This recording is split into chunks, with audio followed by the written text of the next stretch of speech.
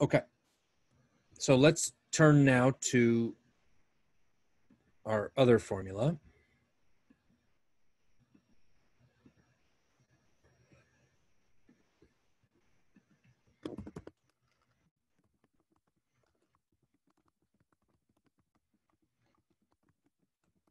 I like to think of this as the responsible borrowing formula. And the reason that I call it the responsible borrowing formula is because it answers the question, how much can I afford to borrow? So, and I'm guilty of this myself, so I'm not judging anybody, but I think what we tend to do as consumers is we go shopping before we answer the question of how much we can afford. And then we're like, oh man, I really like that thing. Let me figure out how can I afford that, right? And then you're tying yourself in knots to figure out how you can afford this thing that's actually out of your budget. So from my perspective, the responsible borrowing formula starts with three things, two of which are the same. Number one, you need the APR. Number two,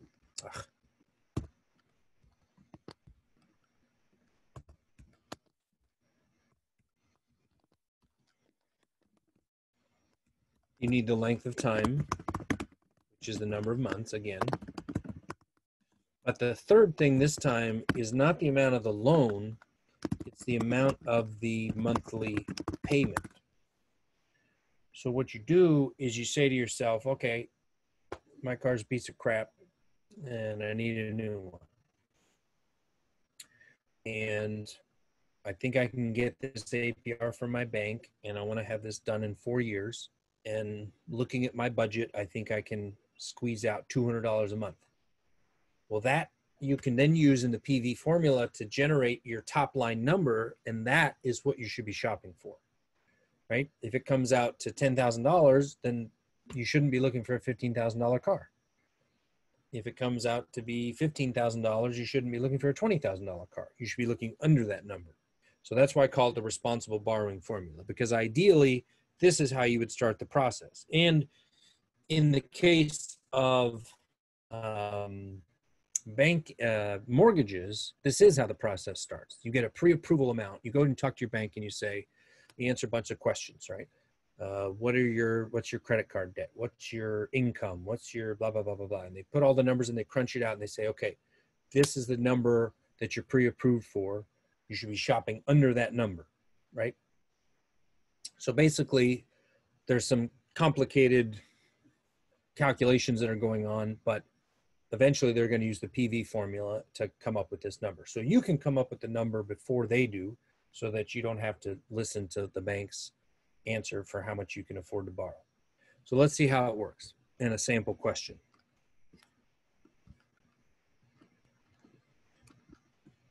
What are we shopping for? Car, house,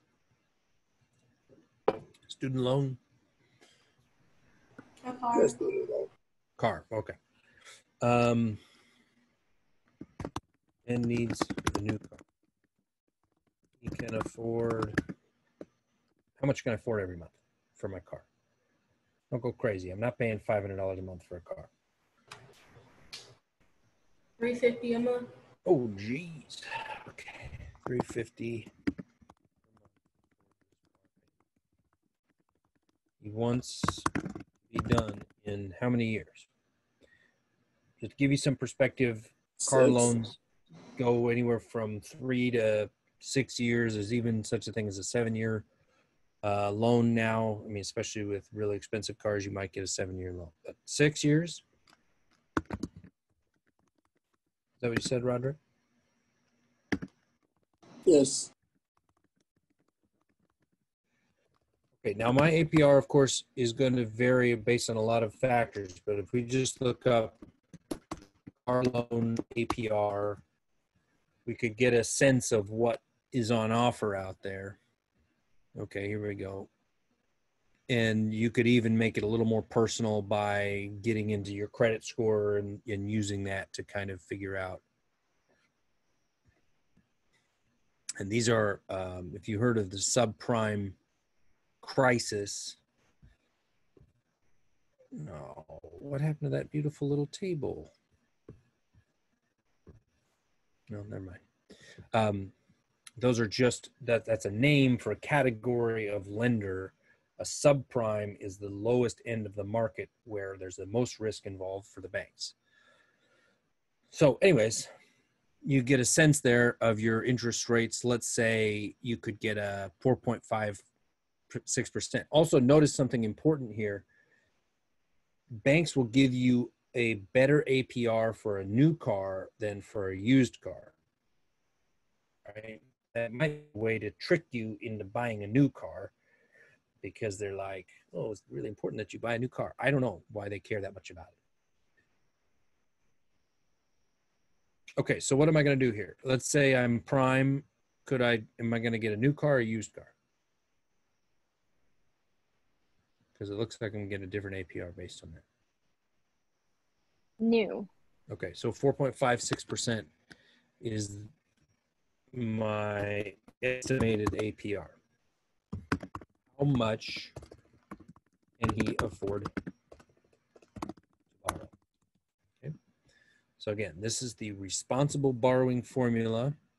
And what you're trying to do here is just write the formula out. It's the same thing as as PMT equals PV, open parenthesis, and then you got 3 things to put in there. You're welcome to send me a picture if you want. What's the first part?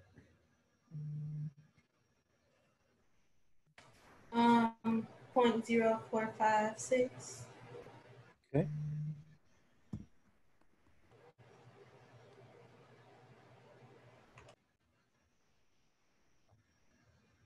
Is there more coming?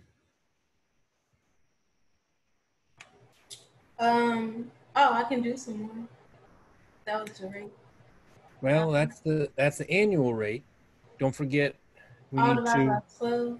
Yep, we need to divide by 12. Same as the PMT formula. Okay. Okay. And then the next part,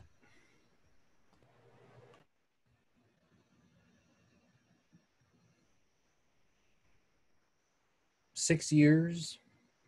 72 months. Yep. And then the third part is not how much we're borrowing, but how much we're paying every month. And again, we put a negative sign in front of it. Doesn't really matter if you don't put a negative sign in front of it.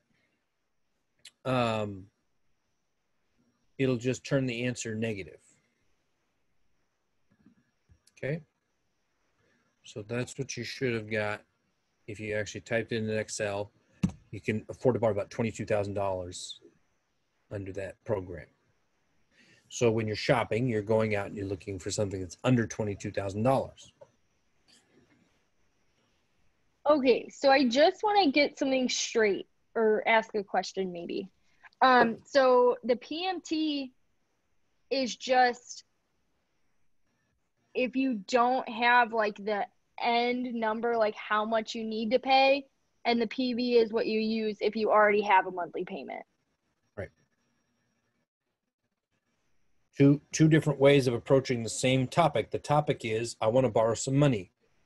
PMT, you start with how much you want to borrow, and PV, you start with how much you pay every month. And then they just get the answer to the other guy. PMT gives you the payment, and PV gives you the total amount you're borrowing. And they can both be useful in your thinking about going into a loan situation. If you're already in a loan situation and you want to pay off your debt, you want to know how much it's going to cost, that the PMT PV moment has passed. This is before you borrow the money. Okay. Now let's just add, yeah, Roderick, go ahead. I was going to say, could you say one more problem with the PMT? With PMT? Sure. Yeah, I've got one coming up here. Let me just do the extension on this. How much would he pay total?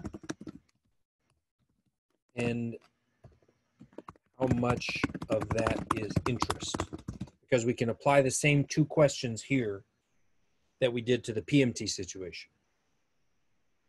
Remember, to get the total, you got to figure out how much is he paying every month and how many months is he going to do it for. To find the interest, you're just looking at how much he pays total minus how much he borrowed. So would you do 350 times 72? Good. $350 a month, doing it for 72 months, that's 6 years. It's $25,000. Okay. So what was the cost of the loan? How much did it cost for Ben to borrow the money and pay it back at $350 a month?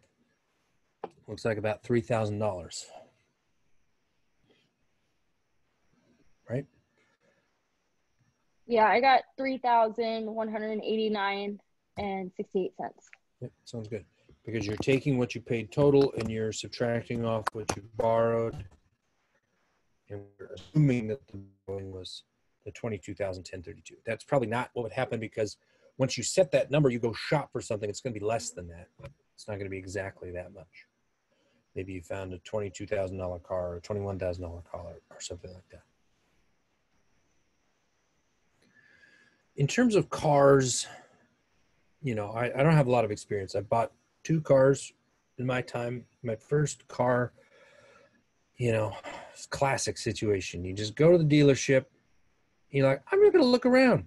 And you walk out with a car because they just will not let you go. And they're like, oh, buddy, we got a good car for you. What do you need? Hey, and I'm like, oh, well, you know, I'm kind of thinking that, man, I'm going to get you in this car today. And I'm like, oh, I don't know. I don't know if I'm ready for that. He's like, yes, sir.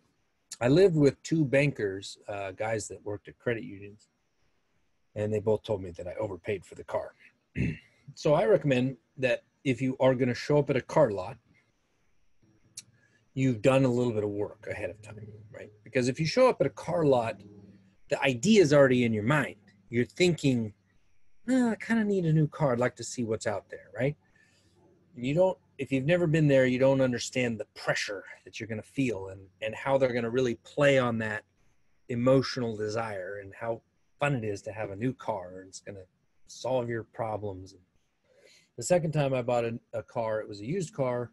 Well, that was a used car. Second time I bought it, but I went through CarMax and I shopped online to kind of pick what I was interested in and, you know, look at what was available. And then went and did it. But in neither case did I do the responsible borrowing formula, because, you know, just, it's not how we think. It's hard to think like that. Okay, Roderick, you want to do another PMT problem? I would say this is a good capstone situation. This is similar to what you might see in a test. Now, there's actually, it's kind of a curveball situation because there's a lot of information provided here. There's 2 answers to this because there's enough information provided to attack it 2 different ways. So see if you can think about the PMT and the PV formulas and get the right information into place. So you're trying to write, there's 2 different ways you could do it. You could do it with PMT and you could do it with PV. And then I'm going to try it with a PMT first. Yeah, go ahead and try to write it as PMT. So whichever way you're writing it, you're going to start with the interest rate, 0.0525 divided by 12, or 5.25% divided by 12. Both of those are good ways of writing that. Okay, then what comes next?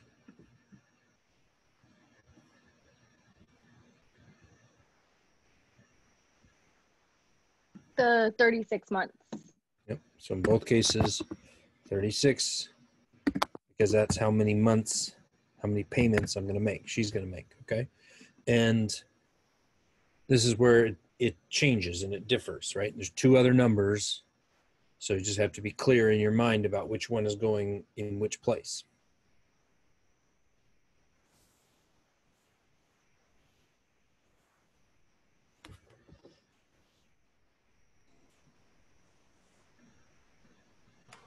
For PMT is 9,800. Very good. And then for PVE, 300. and that's minus. So to answer the question, is it going to work? You know, how do these numbers answer the question in different ways, or is it the same answer? So what's confusing me is how would you put that in the calculator? You don't. Oh, You can't. This is not a calculator thing. This is an Excel thing. oh, okay. That's what's been throwing me off. I'm like, Okay, I get it. Yep. So if we have an exam, we have to pull up an Excel No, calculator. in an exam, you'd be asked a multiple choice question. You would be asked to type in what you would put, but you're not going to be asked to actually do the calculation because they weren't written with the idea that you would be using Excel, because not everybody has access to Excel on their computer.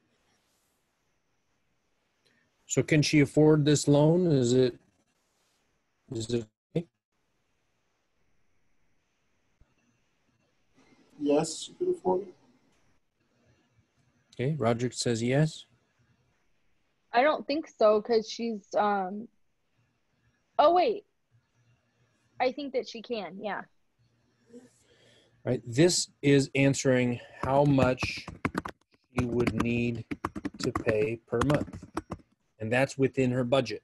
$294.82 is less than 300. She can afford to pay 300, so she can afford to pay $294.82. This is how much she can borrow. And since the car is less than that, she can afford to borrow $9,800. Yeah. Good, Roderick. Okay. That's tricky because there's more information than you need for any one of the equations, so you got to kind of sort through what's useful for which one.